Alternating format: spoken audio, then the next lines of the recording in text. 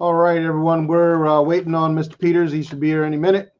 So just please stand by. Stand by.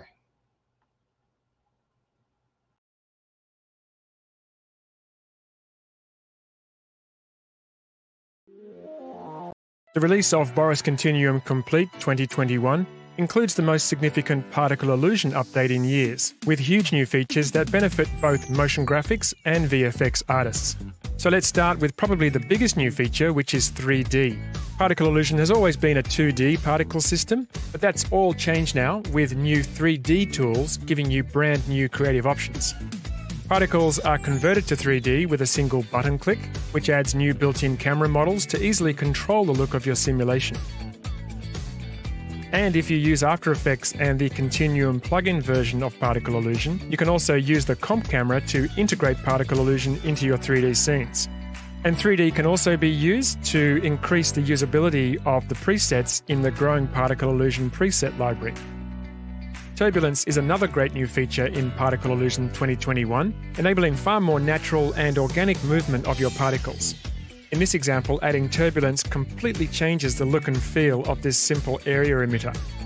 All particles have their own independent turbulence settings, which allows you to give each particle just the right amount of turbulence.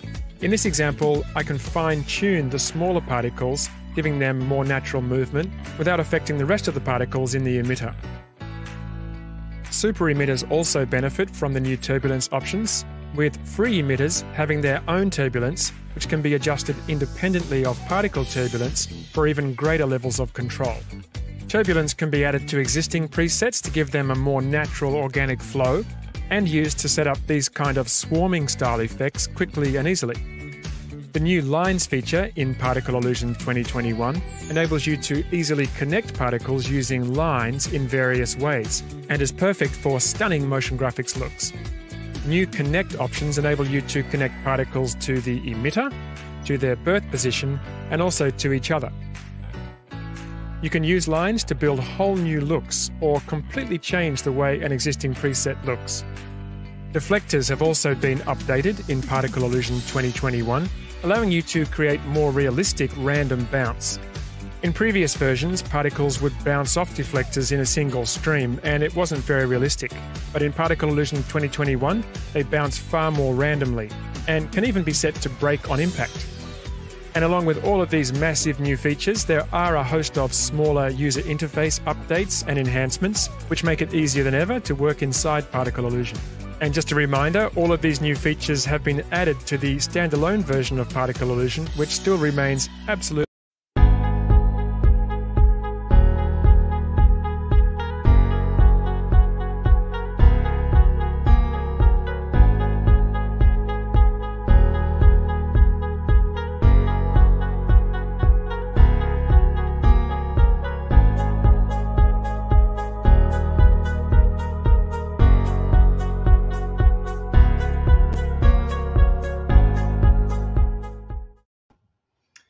All right, folks, here we are. Of course, we have a little bit of Star Trek, Star Wars, and we have Mr. Alec Peters, who's on the set. He's walking down, and here he comes. Hey. Hey, Troy. How you doing, Alec? Doing all right. Doing all right. By the way, that's let's show you my background. Little skydiver action back there. UFO. Yeah. And then over there, that's You're still here. We still see you. I'm still here. Okay. And then I was going to say, and that is Cisco's desktop computer and his USS Horizon model. Awesome, man. You got a few little tidbits. Oh yeah, there's Starbucks helmet. Oh, that's Starbucks helmet? You're kidding? Yeah. You know, I did the Battlestar Galactica auctions, and at one point I had a lot of stuff, and I was like my best customer from the auction. Understood. Awesome. Well, Alec, thank you so much for, first of all, coming today. I know you're a very busy guy, and I know you're probably very hard to get a hold of, and I've only been very, very fortunate to be able to have a line to you. Yeah, anytime for you, Troy. And it might be alumni related because we both went to UNC. So yeah, baby, go Heels. Go Heels. I'm sorry, that's my USC. That's USC. Go Heels. I coached at USC, University of Southern California, the real USC. Yeah, USC, absolutely. The Trojans. Around here, you say USC, and people think South Carolina. That's right. Okay, well, listen, man. So I'm gonna give you the floor, okay? And it's all you for the time allotted here. Folks are really interested in what you have to say, and you have until 6, 7. You have 40 minutes, so you have until 7 till about 7 o'clock. So you could do Q&A all that time. I'll be nearby, and you can. Okay, great. There will be some comments that'll come across the screen. Great. Okay. So, Troy asked me to speak about fundraising and crowdfunding, and we did. Here's my history in this, if you're not familiar. So we did. My first Kickstarter was for Prelude to Axanar, our short film, which just crossed 5 million views on YouTube. And of course, you can see it at Axanar. If you go to the Axanar YouTube channel, just go search Axanar on YouTube. You can see our short film. And that was literally my first project I ever produced. And it was challenging because I really knew nothing about making a small film at the time, small independent film. And the way that that came together was I started working with the fan film Star Trek New Voyages back in 2010. And at that time, James Cawley, who ran that production, we were talking, and he basically convinced me to write a script for my Garth of Izar story and make a short film, a fan film, which I wrote the script. And in writing the script, we kind of plotted out and realized we needed about, at the time, I think the first budget number was $400,000, $400,000. And so we're like, well, listen, no one's going to give us that kind of money right off the bat. Right? So we were like, we need to do something to prove we're worthy of that.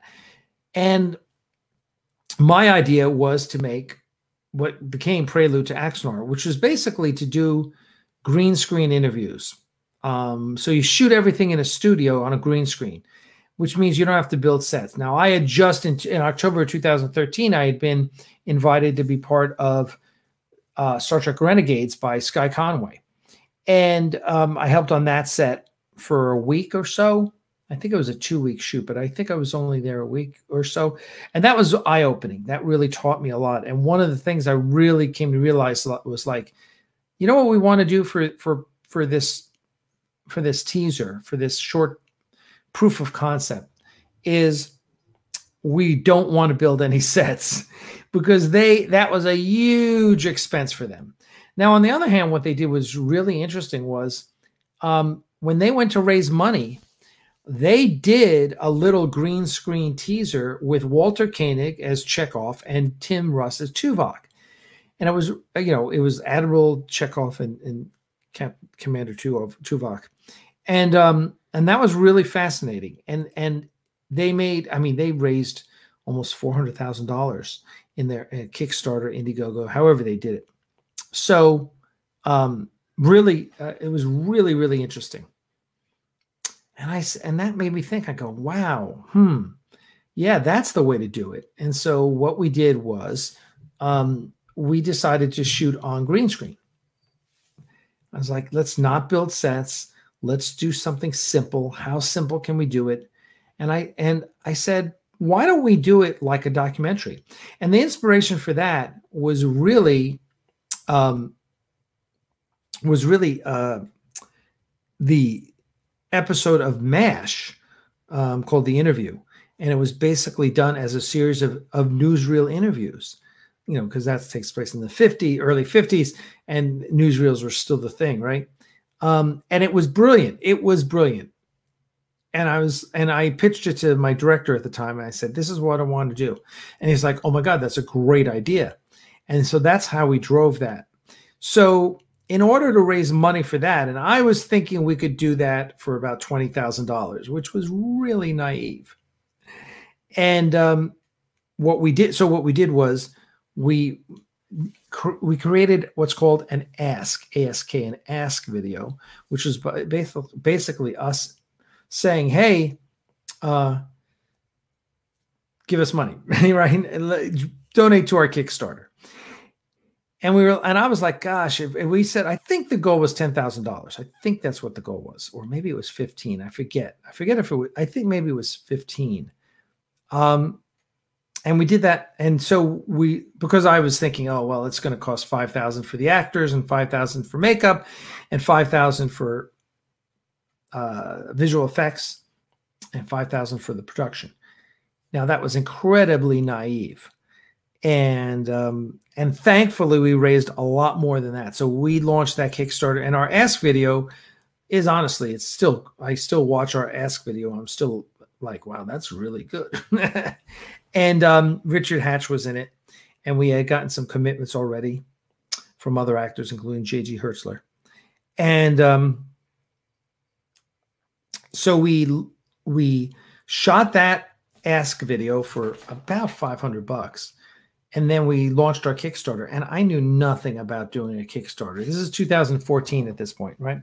This is March of 2014. I think we're shooting the ask video in December of 2013, roughly.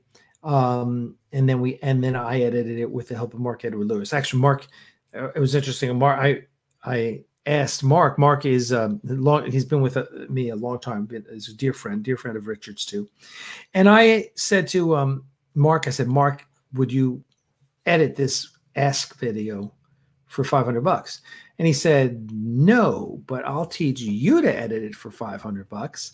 And I was like, oh, that's a great idea. I would love to learn how to edit. So we took a 3-day weekend, and literally he sat me in front of the computer. At this time it was Final Cut 7 which was really easy to learn. And bam, he started teaching me how to do it, and I started cutting, and he and I did it together. I mean, he's the teacher and I'm the student, and I know nothing. So, it was really a joint effort. And I really learned a lot. And so we released it in March, like the 1st of March. And by the 31st, we had $100,000, $101,000 and change. And that was shocking. Pravi says, I attended the Renegade premiere at Crest Westwood as a crowd. Yeah, I remember that. I didn't go, but I remember that. That was, yeah. And he does a great job, Sky Conway. There's some things he's really, really good at. Yeah, so I remember that. And so, yes, that was great. And Renegades was really the precursor to Axanar, right? Because they kind of did it. And by being on set and helping them out, I really learned a lot of do's and don'ts. So I could be on that production, and I could say, and I saw where everything went wrong on that production. I mean, the Renegades was, now they had done Of Gods and Men, and they had done that back in, I don't know when that was. That was 2006, 2007, something like that. They had done Of Gods and Men, which was a feature-length Star Trek fan film. They did that one, and it was mildly successful. It took them a while to get it out. The challenge was that visual effects were really bad. I say really bad. Compared to the state of the art at the time, they weren't particularly good. It was kind of like when you see Babylon 5 now. You're going, oh, that's okay. Actually, Babylon 5 holds up better than their.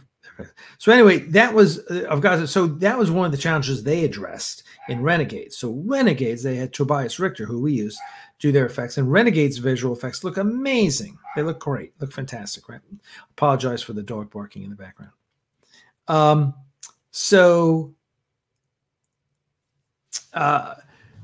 So I learned a lot, basically, from Frank Zanka, who was the line producer. A lot of good stuff. He's really interesting and good guy.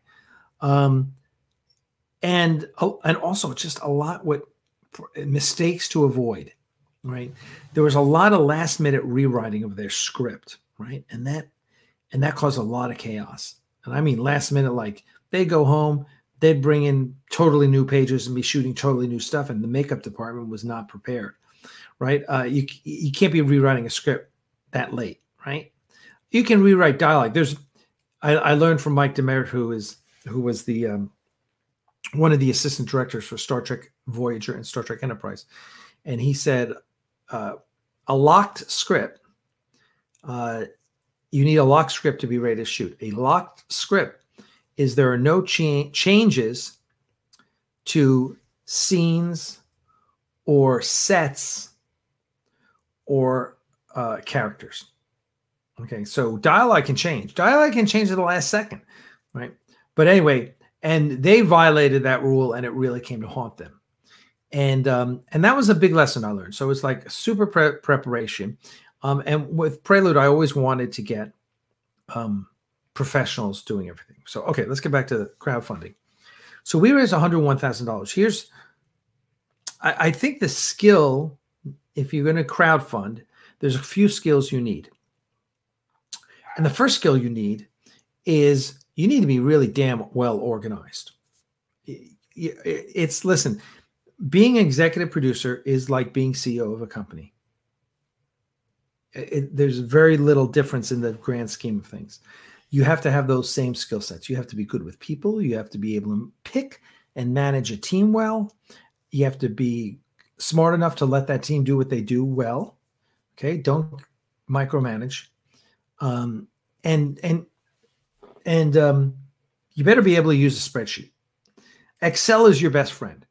And I'm always shocked with producers who aren't proficient in Excel. I do everything in Excel. So I'm not going to do something unless I budget it in Excel.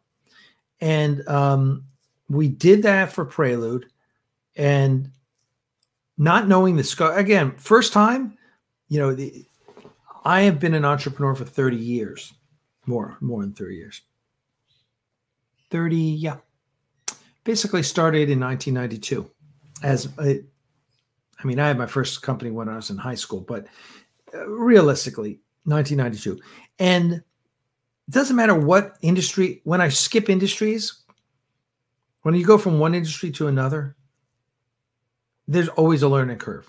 So that's really important. And I think one of the things, the most valuable commodity you have is money.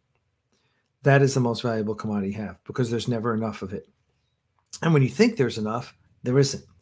And you have to plan really, really stupid tight budgets. And also, if you're the executive producer, always question every single expense, because directors love to spend your money. I'm telling you, the directors, they love to spend your money. And I use this as an example, but in our shoot in October 2019, which was about $15,000 over budget. Now it was initially it was supposed to be a $50,000 shoot. It wound up being about $65,000, and that was because the director and the producer didn't really. They didn't want to adhere to the budget. They needed things that we really didn't need. For example, and this is just an example, but it gives you the big picture. They spent like $1,000 on a really nice mobile laboratory, basically porta potties, but really super nice ones, right? Yeah, think of it. It's $1,000 for the weekend. It better be a super nice porta potty, right? A three-day rental. And we had 3 restrooms because we were using the facility next door, which had 2.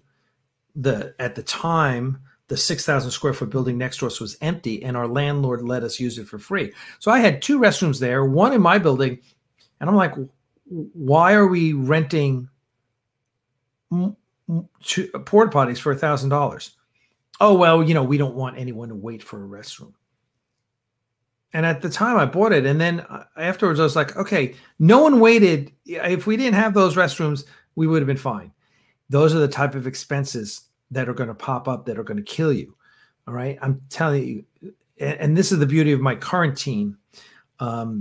We fired our director last year. And I've got a new director and a new DP. And while we had a wonderful DP at our last October 2019 shoot, the DP, I have a new DP who is one of our camera operators. And part of the reason I have him is because he excels at and relishes the chance to work with a small crew, which in COVID-19 is absolutely a huge, huge benefit, right? So there's lots of things for COVID-19. We can talk about it a little later. And also put in the comments what you want to hear, because, you know, if I'm going off on the wrong tangent, if you're like, Alec, we don't care about that, we want to hear more about crowdfunding, whatever. Hey, ask me questions. Happy to answer. So you're going to spend money, and you're going to spend money in places you're going to regret spending it. And you can always send me a budget if you have it. I'm happy to review it for you. Not that I'm an expert, but it's always good to have a critical eye, someone to ask questions. And I think that's one of the really important things as an executive producer you need, is someone to ask questions, really good questions. Okay, so crowdfunding. There's lots of books. There's lots of websites. There's lots of YouTube channels about how to run a successful crowdfunding campaign. And I encourage you to go in and review all of as much as you can, right? There's especially a lot of information about how to promote. Okay, now what we did was I started the Axanar Facebook page, I don't know, in 2012, and we didn't shoot till 2014. Maybe it was 2013, but it was like a year and a half early. I started the page. And so we had, I want to say we had like 8,000 people when we were ready to launch the crowdfunder. Huge advantage, right? Now, as I always tell people, the big advantage is always that we were doing Star Trek. So we had an installed fan base. Okay. And I'm just going to tilt that a little bit. And it is so hard to raise money for your independent film. So hard. Having a property, when you look at the films that raise money, it's a lot easier to raise money for a Star Trek fan film or a Star Wars fan film or Bat in the Sun, or, and there's there's a phenomenal property, Bat in the Sun. If you check them out on YouTube, they do the Batman fan films with Kevin Porter as Batman. Great property, right? They're not raising hundreds of thousands of dollars for their Batman films. Their latest one has Michael Madsen in it. I mean, it's insane, right? I think that the period where, we raised 500 and change in our first Kickstarter, then we moved to Indiegogo a year later and raised 600. Those days are over. Those days are over. I mean, Axanar could come out and be the best Star Trek ever. We're not going to raise $500,000 for our next project, right?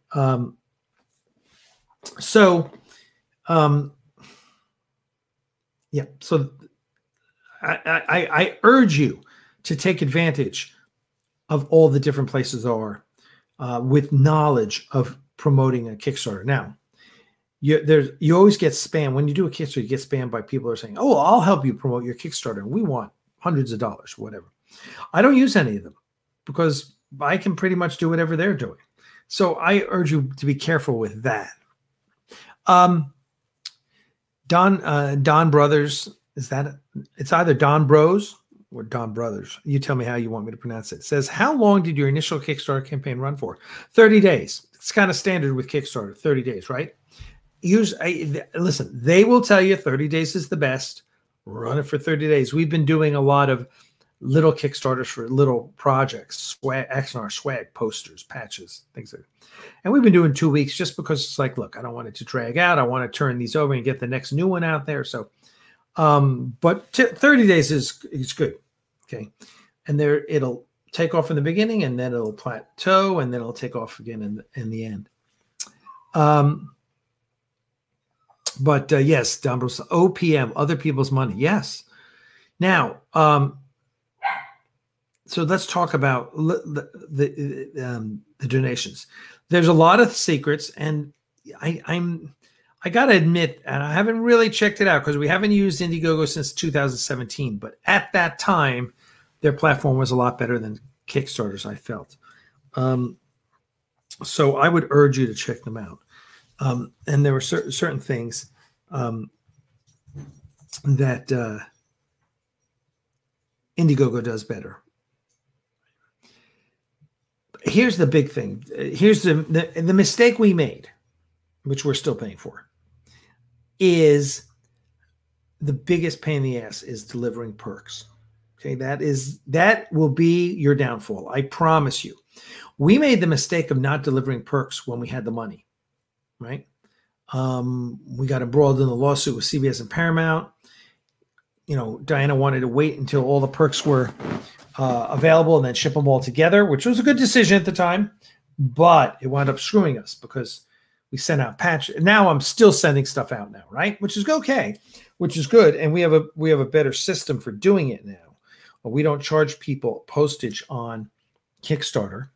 We charge them postage on our storefront because our storefront is a WooCommerce enabled, which is one of the big e-commerce platforms, which is built into WordPress, which is the biggest blogging software in the world, right?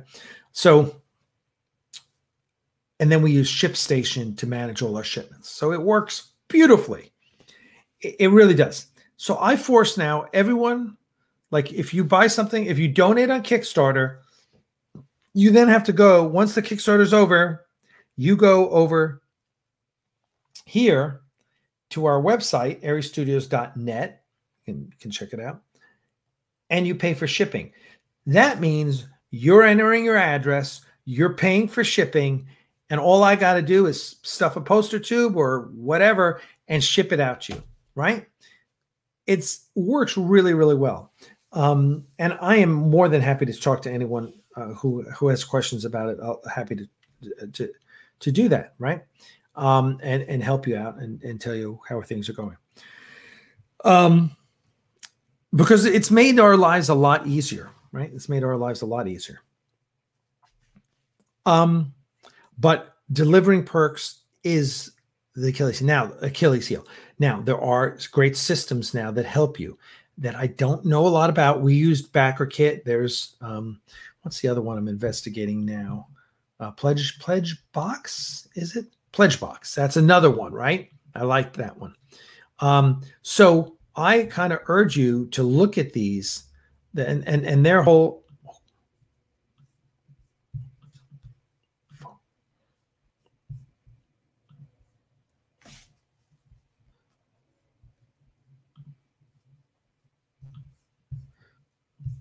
Oh, did I lose you guys? No, I'm sorry. Thought I lost you for a second. So I really, I'm going to light this a little. Hold on. Can I get away from that light? There we go. So I really urge you. I know I want the skydiver in the background, right? I got to frame myself right. So I really, listen again. There's so much to tell you. Like, if you're giving out perks, you want up until at least $35 to be digital perks only. You don't want to be shipping perks to people that gave you $10. In our world, digital perks up to $35. Then something simple like patches. Well, the patches fit in a first class envelope. You can send 3 patches for 1 ounce, right? Is 1 ounce of first class mail. That's 51 cents. So there, right? Understand if you're shipping posters, make them small posters, 11 by 17, because those will fit in a shipping tube, a small shipping tube from Uline. If you don't know about Uline, learn ULINE. It's the biggest provider of shipping materials in the United States. They have warehouses around the country. And I have always been fortunate enough to live within an hour of one of their locations. So I go pick up all their stuff, but they deliver. And their catalog is this thick, and everyone gets it, and they send you a gazillion of them, and it has everything in the world. So shipping supplies you get from Uline. But how you choose your perks and how you ship them, that is all. You're going to spend way too much time if you don't have a system in place. Fortunately, now the systems are so much better than they were when we did. I mean, we have 10,000 donors, right? And I have an email program, and I send out emails constantly, right? That's a big thing. Now you do that through the Kickstarter system, and you don't get their emails until after the Kickstarter is done, right? So important thing to know. So you're using the update system to send updates, and there's best practices. You send updates out, and this is what you set the updates about, and then you send additional perks, right? So you want to send cool additional perks for people, special perks just for donors. So like once you've donated, you get access to additional perks, right? That you can buy. Well, we were very successful with that in the Indiegogo campaign. I think Indiegogo does that very, very well. Am I missing any? No, I guess let's just start.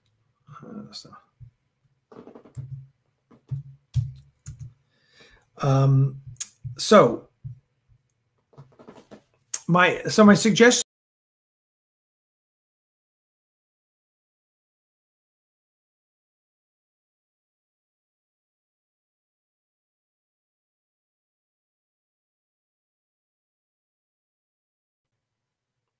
Sorry, I guess I pressed the wrong button. So my advice is first, do the research on Kickstarter versus Indiegogo, right? Those are your two platforms. Do your research on those, all right? Find what people's experiences are. Like Indiegogo was introducing photos with their perks. Indiegogo had introduced your campaign can stay open after it closes. Indiegogo was you could set it so that if you didn't reach your goal, you still got the money. Kickstarter is only you reach your goal or else you don't get your money. There's a lot of compare. So I would definitely compare the two. Then I would very carefully listen to what people say about shipping perks. I'm happy to share my experience. I'm sure there's lots of information online. But shipping perks, how much money do you spend on the perks? Happy to tell you where we get all of our perks from, China. And why it's because it's cheap. And printing in the United States, I can give you the different printers we use. Vistaprint, Printing. Mixed Tees does my stuff out in California. They're amazing. So there's plan. Learn everything you can, first of all, then plan accordingly. Plan your perks. Plan how you're going to deliver your perks. Like when we delivered perks in 2014 and 15, holy crap, it was such a manual process, right? Now, boom. Now the only limitation is the number of labels I can print, orders I can print off of ShipStation or shipping software. And I can do 100 in a day by myself. I can do 100 in a day. It's a long day. It's a grueling 8 hours, but yeah, I can do that. So you just have to know how to do that. And then budget the hell out of everything. I just live by your budget, die by your budget. Don't spend money you don't have to spend. That is my serious recommendation for you. I'm always available. Alec@axanar.com. Don Bro says, do you offer on-set video shout outs as a digital perk? What value would be? Yeah, that's a great idea. We haven't done that. That is a great idea. We do a lot of live streaming, right? We do a lot. So that would be an awesome perk, right? What value would you put on this perk? Oh my gosh, I'd say $50, right? $50. Heck, I would do it for $25, because it costs you nothing. It costs you nothing. I would get one of my stars. Hey, Joe and I are going to be doing digital call outs, at this time, at this day when we're on set, $25. One of the things I've learned also is, you never want your perks to exceed 10% of the money donated. That's my rule of thumb. Now, the beauty is if you're wise about your perks, the cost is so little. Doing stuff in China, I know you want to buy US, but let's face it, even Donald Trump buys all this stuff in China. If you're doing it right, your perks cost you so little that you can give them a lot of good stuff. Like create stickers. People love stickers or patches. I get my stickers for like 7 cents each for 4-inch round vinyl stickers, right? What do you sell? Stickers like that go for $3-4 in the store. I get them for 7 cents each. Okay. Patches. I pay like 70 cents each. Sell those all day long for $6 to $10, right? So by doing that now, you can offer stuff. You know where your price point is, right? And you can kind of overlay. Okay, I'm going to give you a patch and a set of stickers and a pin, 50 cents, right? And you can kind of do that. So, so Luke asked if the way to rewatch is certainly, and this gets me thinking that maybe we'll do a video about crowdfunding where I can do a formal video and talk more about it. But I'm always available for you all. I think we're at our time limit here. Troy has my information. Alec at Axanar, AXANAR.com. I am more than happy to answer questions. You can just get in touch with me directly. Email me. You can Facebook friend me. You can I have Twitter, but a week can go by without me looking at Twitter. I still haven't really gotten the grasp of why everyone's so fascinated with Twitter. It's like, I don't want to watch. I don't want to look at my phone that much. Meanwhile, Facebook's on all the time. So there you go. Questions? Because I can talk all day about this stuff, but I want to make sure, there's a difference between talking and giving you the information you need. Plan the hell out of it. Budget the hell out of whatever you're doing. Get your perks in order. Make sure you're not spending more than 10% on perks, and put it in a situation where it's very easy for you to deliver. I can give you all the systems that we use for shipping, and then you really got to be cheap as an executive producer. And I don't mean cheap's the wrong word. Frugal. And frugal is the right word. It's like, look, you've got to question every dollar you're spending. Do I really need to spend this money? And there's places to skim and there are places not to skim. Like, as Troy knows, since Troy was one of our sponsors at one of our shoots, is never skimp on food. Give them the best food you can afford. The best food you can afford. That will go so far. So we spent at our shoot, I want to say we spent for a 3-day shoot. Now we had like 80 volunteers helping us out, right? It was ridiculous. But that was part of, we wanted to do that. We spent like $8,000 on food because I got a top-notch food service truck to do the catering. The food was amazing. You weren't at that shoot, were you, Troy? September 2019. You missed out. It was the best meals I've had on set, and it was as good. Let me put it was as good as the stuff I had when I was on Battlestar Galactica. It was that good. I had some amazing meals at Battlestar Galactica. We can definitely go to the Q&A. Okay. And we can. Let's do it. Some more questions in there. Everybody has been sent a link. There's a link in your Eventive if you've already done that. And for the filmmakers, there's already been a link sent to you in the group chat. So I will send that to you, Eric. Alec, you will have that in just a minute. Yes, that'd be great. I'm happy to stick around and answer questions. Okay. Take a look in your. All right, everyone. Thank you so much for your time. I really appreciate it. Awesome. You have it in your text. Matter of fact, I have to email it. I will email it. Can you email it to me? Yeah, I'm gonna email it. Great.